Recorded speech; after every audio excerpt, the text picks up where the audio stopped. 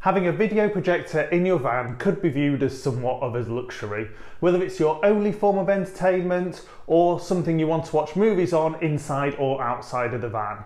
Well, today we're going to put 3 projectors ranging from £50 to £150 through their paces, so stick with us to see how they compare. Don't forget to check out our other videos on everything campervan and motorhome related, from solar to water, heating to gadgets, tyres to trips. If you like this video, please do hit the thumbs up, it really does help me to know what you like, and you can ask any questions or give feedback in the comments. If you want to make sure you don't miss any of our future videos, please hit the subscribe button and clicking the bell will give you a notification when a new video goes live. Finally, if you do decide to hit the thumbs down, it would be great if you could also leave a comment so I know what you didn't like. We have found having a video projector with us in the van is a great experience for watching sport and movies, but with a huge range of projectors to pick from, which are best? Here we've got 3 projectors that we've put through their paces, so let's take a closer look at each of them. First, we have the unbranded J9 projector, which retails between £30 and £50. We got this one from Banggood for £36. As you can see, it's a neat little unit which is powered by USB or 12 volts. It has an SD card and ports for AV in, audio out, HDMI and USB. The focus is chunky and easy to use, and it has a tripod mount screw on the bottom. The remote is pretty chunky too for the size of the unit, but it can also be operated by buttons on the projector itself. Next we have the Elephas 2021 model. Retailing at between £70 and £100, we picked this one up from Amazon. This is a much bigger unit, it has all the same connections as the J9, plus it has VGA, direct Wi-Fi and screen mirroring connections. It also has a tripod screw mounting and uses the same style of remote, but this feels more in proportion for this size of unit. Again, it also has buttons on the unit that can be used to operate it. Now this unit can only be powered by 240 volt mains, so if off grid you would have to run it from an inverter.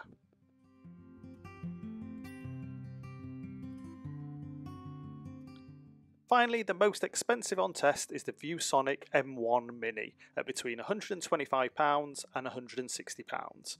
We also got this one from Amazon. This is a tiny unit and is well designed for portability with its integrated lens cover and stand. The focus wheel is quite small on this one, and other than an on-off switch, there are no controls on the unit itself, so everything has to be done from the neat little remote control. It is USB powered, but also has its own internal battery which is good for around 2 hours of play. When it comes to inputs, this one only has USB and HDMI.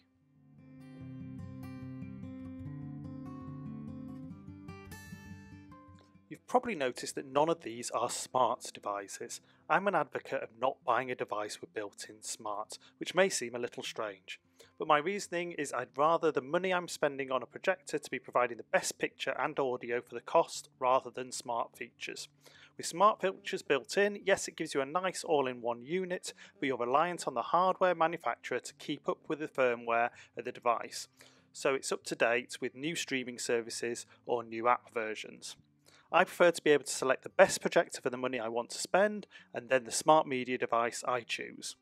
I choose a Fire Stick, as we always use these at home as well, and it's as simple as plugging this into any of the projectors to use it.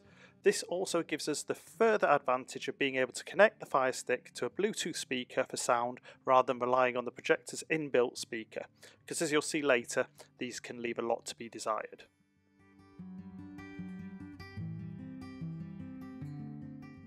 Let's take a look how the sizes of the units compare.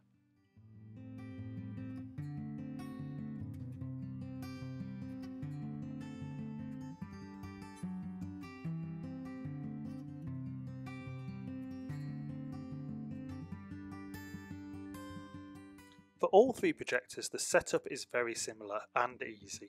With the first 2, it's just a case of plugging them in and switching on. With the Viewsonic, as we're using the internal battery, it's just a case of switching it on.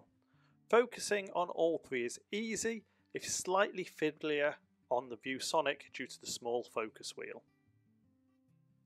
We'll be doing all our tests with the projectors pointing straight at the wall, but if you wanted to change the elevation of the picture, you would need to alter what is known as keystone to make the image square.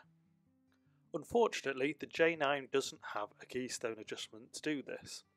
The Elephas does have both an optical and a digital keystone adjustment, but they need to be done manually. The Viewsonic also has digital keystone adjustment, but goes one step further as it can do it automatically, with the projector correcting the image itself, as you can see here.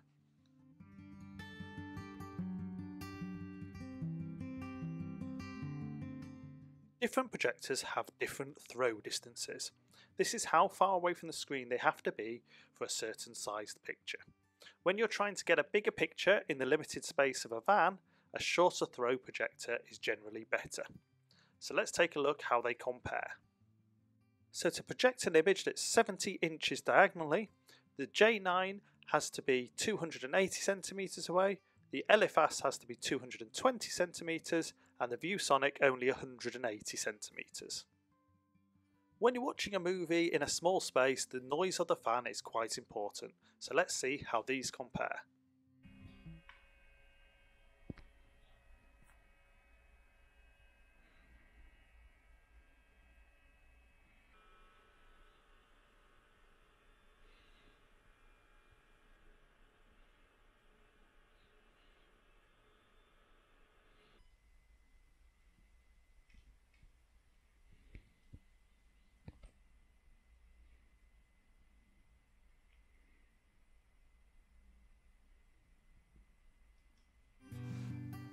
If you want to be able to view movies during the day without blacking out windows, you're going to need the projector to be bright. So let's take a look at how they compare.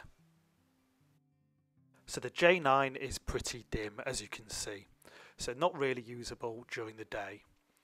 However, the Elephas and the Viewsonic are pretty much the same brightness. Now let's take a look at what this looks like playing back a video.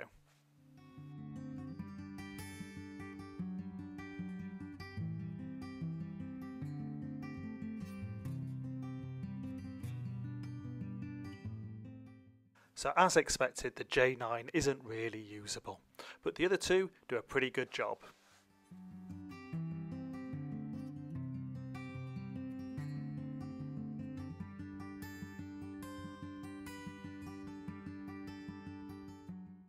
To get a better idea of the quality, let's take a look at them in a dark room.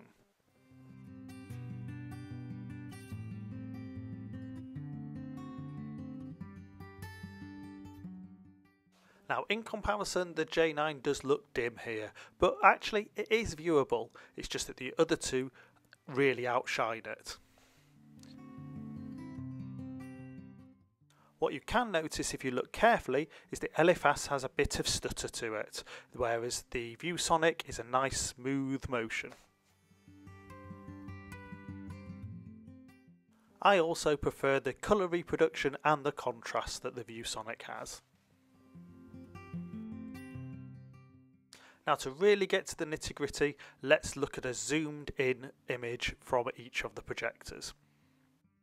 As you can see, the pixels on the J9 are clearly visible. On the Elephas you can see a bit of stepping where the pixels are starting to come in, but on the Viewsonic you've got a reasonably smooth line, showing the benefit of having that higher resolution.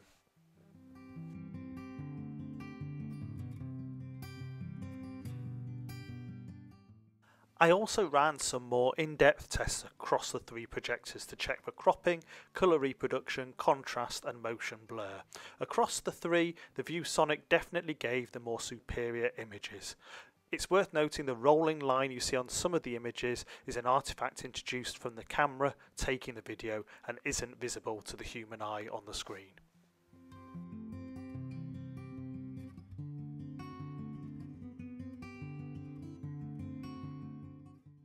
In our final test, let's have a listen to the audio quality direct from the projectors. It was really well appointed, well set out, well organised with plenty of facilities, though it was a bit on the expensive side. Path that leads down to the lake.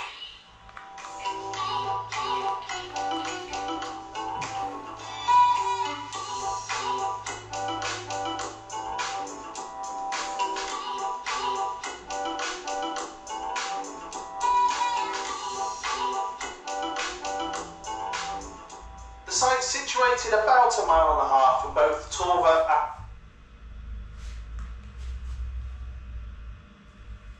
places to eat and drink.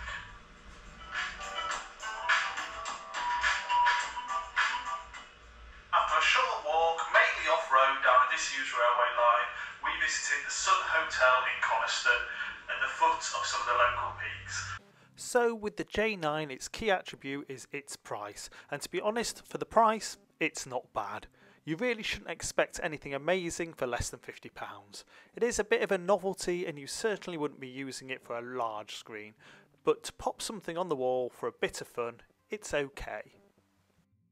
The Elephas is a pretty good projector, only really let down by its size and having to be powered by mains. Its image quality is acceptable, but not perfect. Finally, in my opinion, the Viewsonic is a great little projector that's portable with a good quality picture and, considering its size, pretty good audio. Yes, it's more expensive, but the quality does show. It's let down slightly by its lack of audio out, but as I said, we get around this by using the Bluetooth function from our Fire Stick. There is a Plus model for a bit more money that adds Wi-Fi and Bluetooth to the unit. Here's my summary of the 3 projectors. Do please ask any questions in the comments, and you can find links to all of them in the video notes. Thanks for watching our video, and as always, if you have any questions or feedback, please pop them in the comments below. If you find the video useful, please like, share and consider subscribing.